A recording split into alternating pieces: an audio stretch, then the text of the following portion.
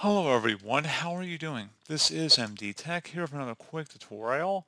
In today's tutorial, I'm going to show you guys how to enable the Go Back button on your Windows 10 or Windows 11 computer past the 10 days or whatever time duration Windows is allotting you. So as long as you have the windows.old file, which contains the old version of Windows that's still saved on your computer, you should be able to revert it back. So this should hopefully be a pretty straightforward process, guys. And without further ado, let's go ahead and jump right into it. First thing I recommend doing would be to open up the search menu, type in PowerShell.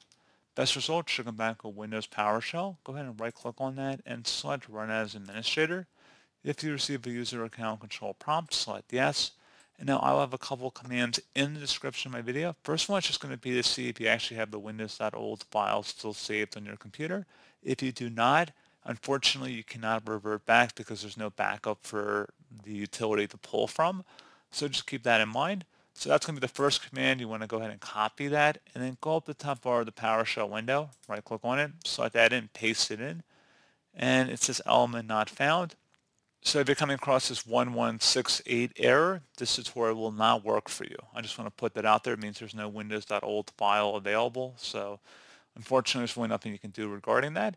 However, if you do not experience an error message with that, I'm going to show you guys the next command you want to run to go ahead and actually change the value to extend the availability of the rollback period all the way up to 60 days starting now. So you go ahead and copy the second command, go up the top bar of the PowerShell window, right click on it, select that in, paste that in, and hit enter.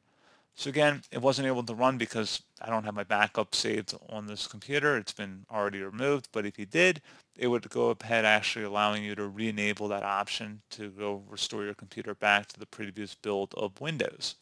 So pretty straightforward process, guys. Do hope I was able to help you out, and I do look forward to catching you all in the next tutorial. Goodbye.